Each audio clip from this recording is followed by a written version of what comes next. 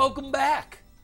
If you've been with us from the very beginning, then today's show will be as exciting for you as it is for me, because today we have the very first guest we ever had 60 shows ago.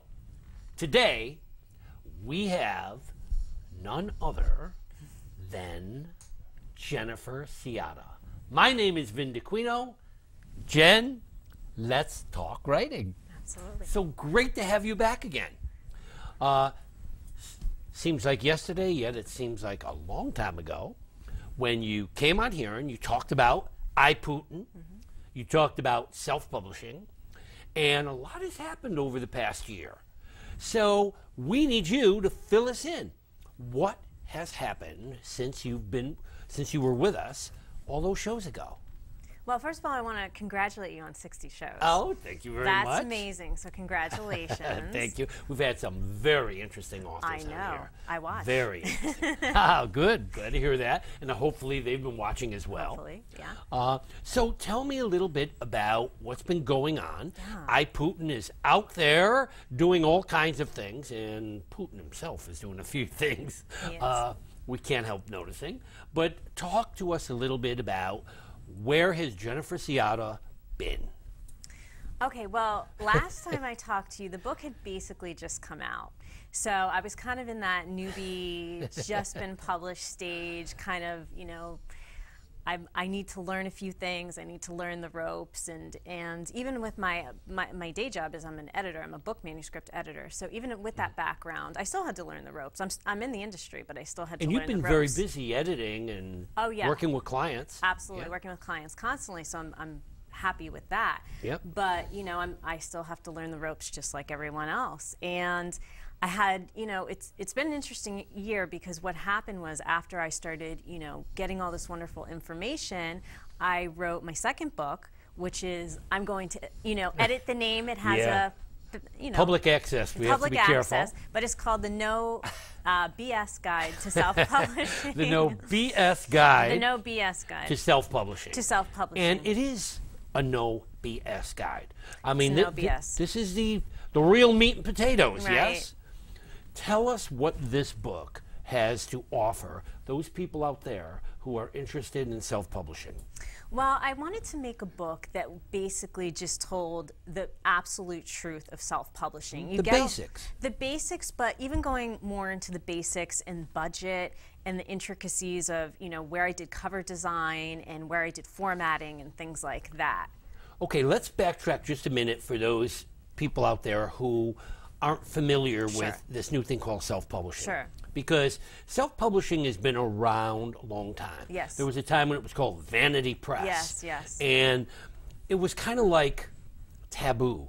Yes, absolutely. And people say, well, if you self-publish, you're never going to make it. Right. Because people who self-publish are people who can't make it any other way. Right. Well, things have changed big time. Drastically. And people have gone away from traditional publishing that could last forever. Forever. It could take so long to get a book published, and sometimes not get published. And it was, you were at the mercy of these traditional publishers. Today, not only can you self-publish, but you can self-publish internationally. And your book could be out there. I know, Hauntings, I got an email from someone in London, although that is not a self-published book. My self-published books are out there too. So now talk to us a little bit about this change in self-publishing. Sure. And why today it could be lucrative to self-publish a book. Yeah. Well, as you said, it was taboo. It had a huge stigma attached. In some arenas, it still has a huge stigma attached. For example, self-published authors can't really, it's really hard to get on NPR. It's really hard to get reviewed. Hard to get on Jon Stewart. Hard to get on New York Times review. They wouldn't do it. So now you can get reviewed with different mediums, with bloggers and you know, local shows like this and other types of things.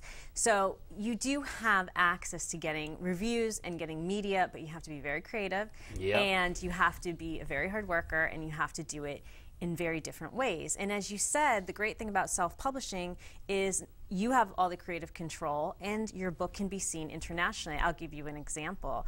A good example is I Putin, my book. Yeah. I get emails from people in Egypt. I get emails from people in Australia, the Philippines, China, you name it. So that's who's reading my book all over the world. Yeah. And aren't there self-published authors who have made it big time?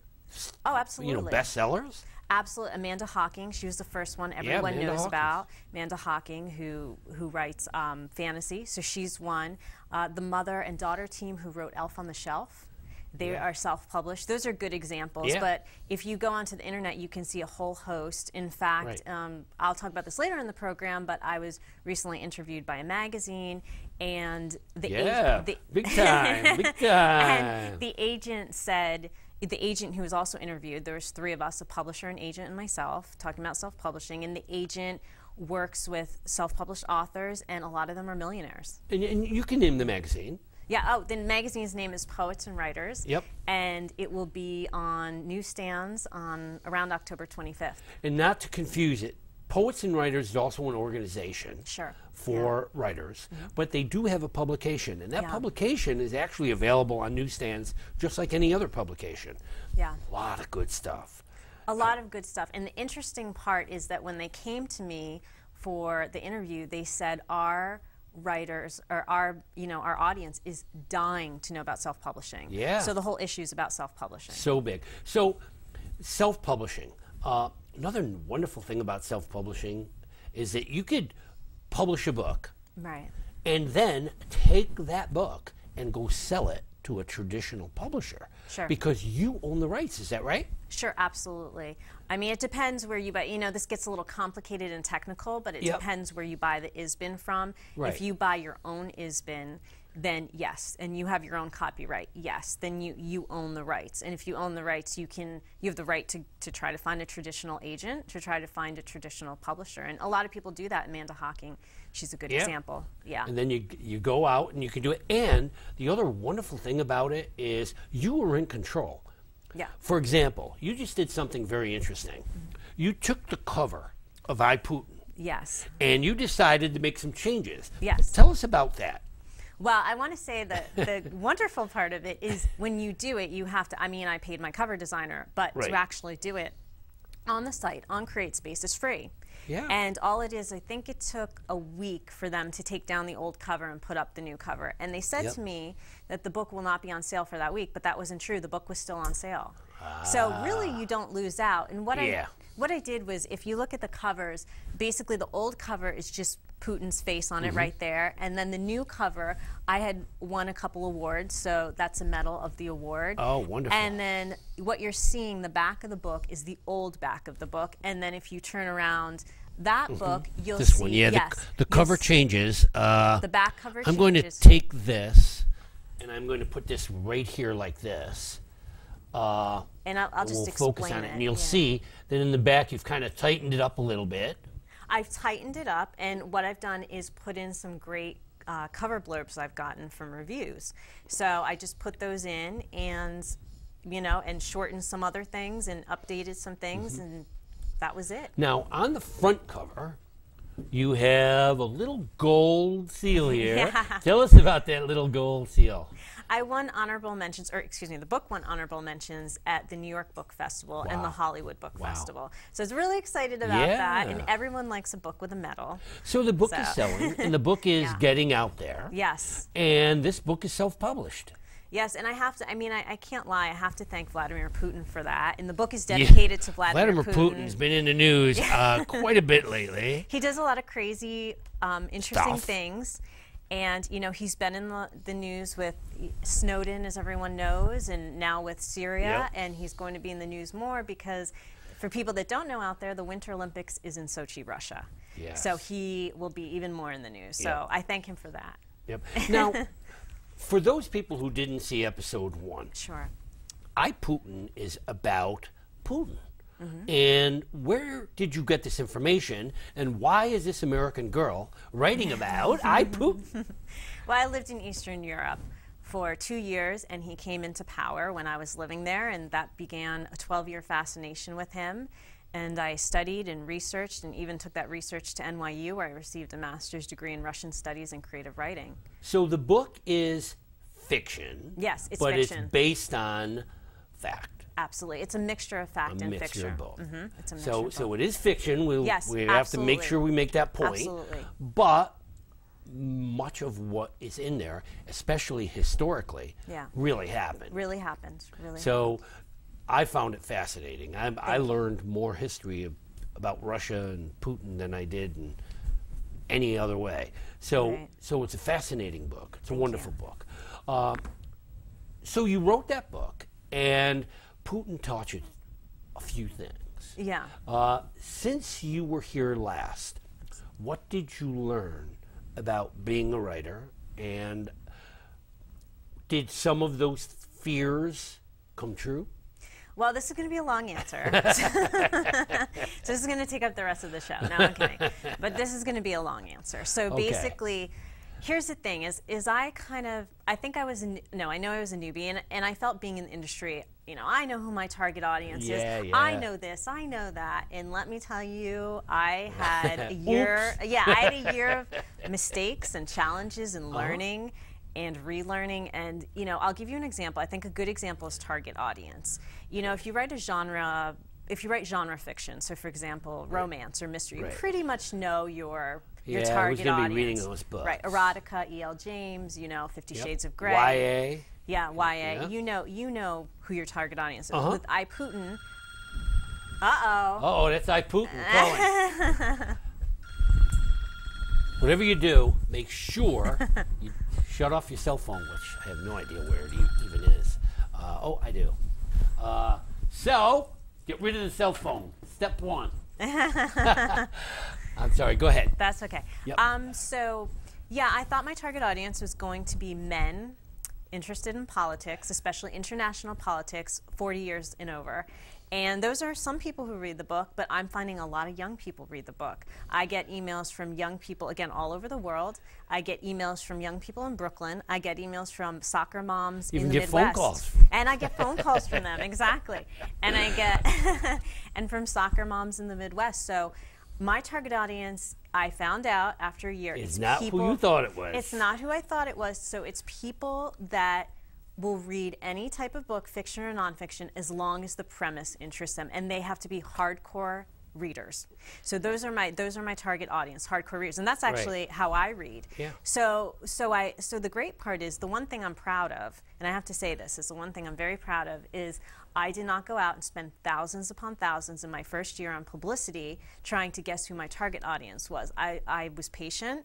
And I studied who my target audience was, and now recently I just put money in for a publicity campaign. And isn't it changing? I mean, now that all of a sudden Putin's in the headlines again, there's people out there looking for Putin books. They are. And calling your book I Putin was a very good idea. Right. Because now people are very interested in who he is and what he does. Right. So times they are changing.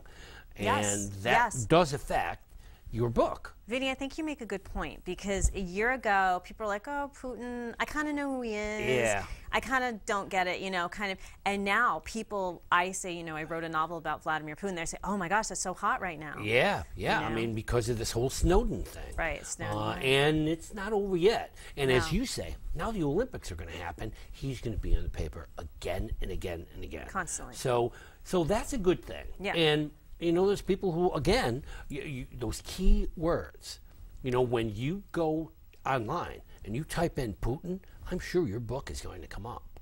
So that's a good thing. Right. All right, so let's talk about the no BS guy. And talk to me about money. Oh, yeah. So there's a whole lot of people out there who want to self-publish, and they say, oh, man, I heard about self-publishing. I'm not putting out $10,000 to publish my own book. Do you have to? A $10,000 is big. It's a lot. It's big at once. For upfront costs, I would say that's a lot of money. But let's start at the basics. Okay. If I want to self-publish my book, can I do it free? You can. You can. And it gets the book in your hand. Yeah. But what you're saying is that's not enough. Now, I self-published Kiss the Candy Days, Right. Hello. Right. I also self-published Cicada. Right. And it's on internet. Yeah, sure. If you type my name in, those books come up. Sure. So they're out there. Cost me nothing. Nothing. Right. To do that. However, when you get what you pay for. So if you pay nothing, it's very hard for that book to get out there. So tell me what you call the basic, what you really need to do to get that book pretty much out there. I mean, I think, Vinny, you and I had a good discussion earlier today, and that was about goals. What are your goals? Yep. What are your goals as an author? If you just want a book that you could say, I'm a writer, look, Yep. then it doesn't cost you a nickel. You have to buy the book when you self-publish it. So it's going to cost you $5. That's it. That's all you're required to do. But when you do that, you're doing all the work. You have to do your own editing. You have to design your own cover, front and back. You have to submit it. You have to do your own proofing. Basically, you have to do everything. And then you get a proof. You send back and say, okay, I approve the proof. And there's the book in your hand. And if you want to sell it, you tuck it under your arm and you go sell it. You have to buy copies and then sell those copies and hopefully make a profit. The difference between what it costs you to publish the book and what you sell it for. Right. And people ask, wait a minute, what's the gimmick here? The publisher has to make something. Absolutely. It's supply and it's print on demand. Right, sure. Which means if you sell 100 books, they print 100 books. They get paid up front. You order them and then they print them. So it's not like the traditional publisher, where traditional publisher, when I published with Dell, they did like 3,000 copies right off the bat, and they had to pay for them.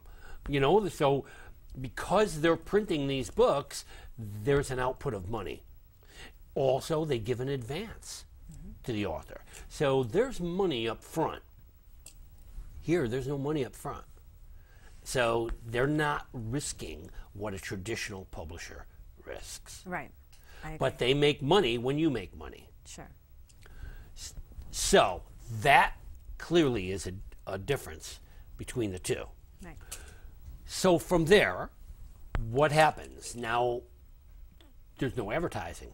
When I was publishing with major company, there were ads in the Times, there were ads all over the place. I was like thrilled. Right. And there was an output of books. When you self-publish, bookstores generally will not put your book on the shelf because they can't buy it on consignment. So what happens is, if they buy it, they're stuck with it. So they don't buy it. When there's a major publishing company, they do send the book out, and they can get their money back, the bookstores, if they don't sell the book. Big difference. So the bookstores don't take a chance on a self-published book.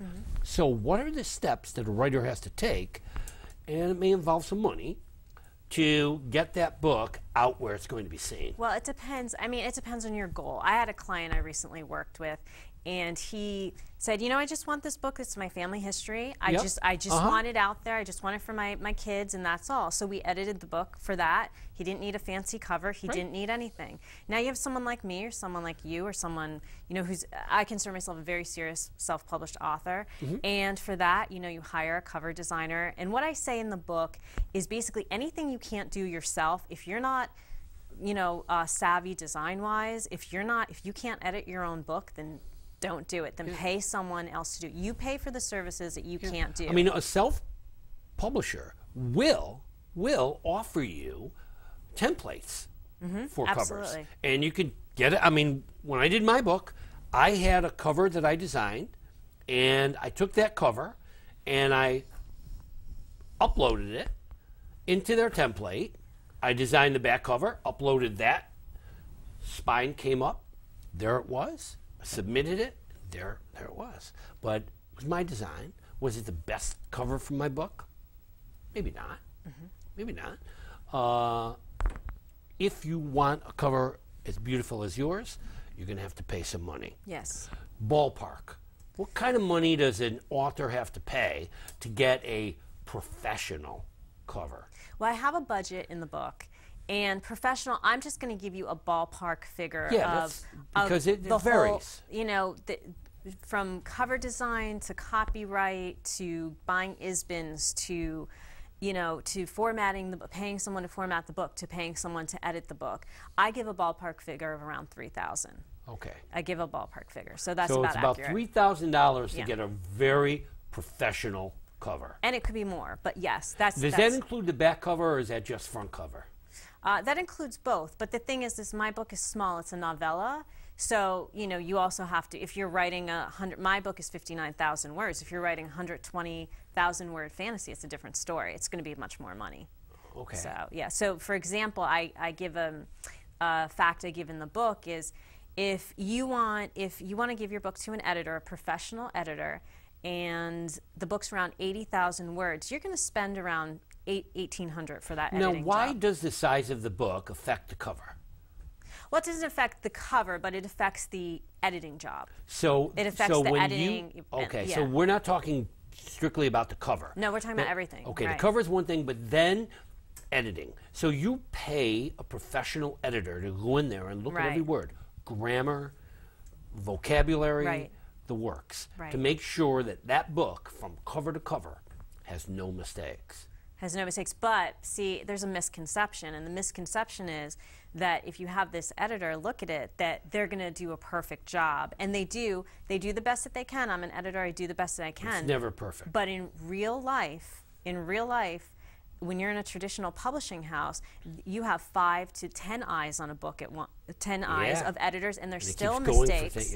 I found a couple mistakes in the Harry Potter series, and no offense to the Harry Potter series, that's how it is. They have the best editors. Yeah, it's very hard to do. It's I mean, very I've hard. read books. I always tell about Ray Bradbury, who someone said, Mr. Bradbury, how do you know your book is ready for the publisher?